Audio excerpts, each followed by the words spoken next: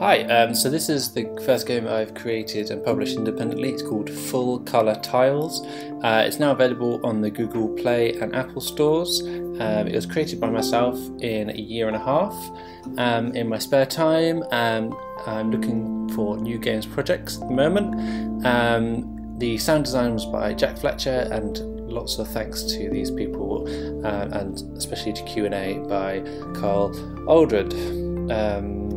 Cool, let's get going. Okay, so slight spoilers. I'm going to talk about the game, but I'm also going to do some of the solutions for some of the puzzles. So if you don't want to see the solutions, just listen to the audio.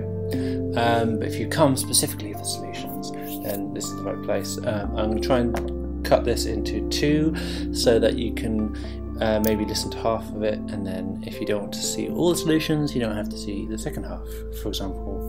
So let's get going. So play. This is a simple puzzle game. We've got nothing to do here other than you can click around, but you basically got a reset button here, changes the colour. You've got a menu button here, so you can kind of see how many levels there are and where you are. So we can click on that, and then you basically, the only thing you can do on this level is click on one of the tiles, and either when you click, you win.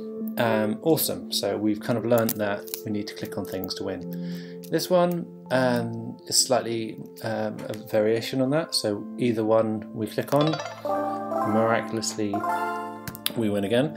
And this one starts to switch up a bit, so we can click on one of these and this, and we can see that things change, and then if they're all the same, we get through the level. So what we hopefully have learned there, that by getting the colours all the same, we win the level, and that's basically the setup for the whole game. You have to make every level, each of the tiles the same colour. Okay, so this level is the first level where it's actually starting to be tricky. If I go back to that quickly, so what we're going to do is get golds on every level. So spoilers, this is how you get golds on every level.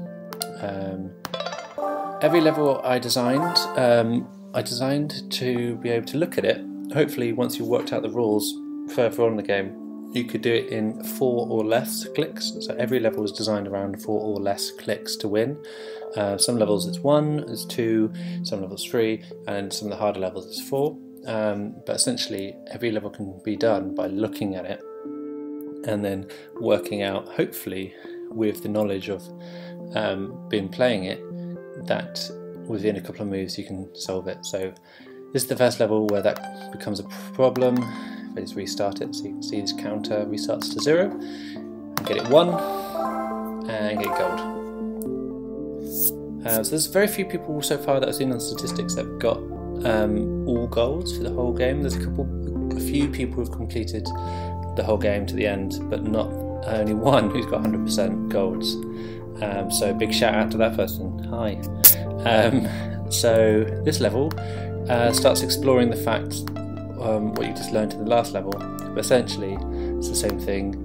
In one click I can turn this all into this lovely kind of, I'm not sure what you call that kind of colour actually, kind of coppery colour I guess. Okay, so here we go, more levels. I've played these levels so many times that some of them are so easy, but later on I actually get confused about how to win.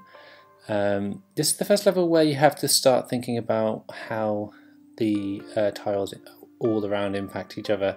So up to now it's mostly been the tiles next to the one you click that you have to keep an eye on. So if you click this one, maybe you'll understand by now that this one changes, so you can do that as well as itself, and you can do that there as well. But up to now you probably won't have understood that maybe if you click on this one, that will change, and all the ones around it in this kind of plus shape will change.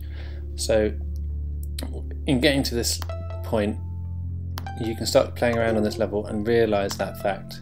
So if I click on this one, it's obvious now, hopefully, which one I need to click on, which is the central tile. So I just restart and get gold. So I can actually start here, or I can start here. To make it more obvious, I'm going to start here and do it in 2. A lot of the levels I've designed specifically so that you kind of hopefully learn something from them. So for these last two levels, you're learning that it's the plus sign that you're trying to make, and this next level really hits that home. And oh, actually no, it's the level after this one. So this one is somewhat trying to make you not think, which is a weird way of designing, but it shows you where to go through the colours. So if I just looked at this and hadn't understood any of the rules by now, you could just click on all the blue ones and you would win. And quite a lot of the levels are designed like this, where it's showing you instinctively what you should be pressing. So let's go and do that. You can see these two changed, and then the next blue was here, so I'm going to click on that one, and then the next blue was here. So you can see that I'm kind of hopefully instructing you where you should be going. And this is the one I was talking about. Hopefully by now you'll be understood, and this will be super easy. Bum, bum, bum. And then these ones start getting difficult. So armed with that knowledge, we start getting to levels where it's all a little bit tricky, and you have to start using maybe 3 or 4 clicks to get through them.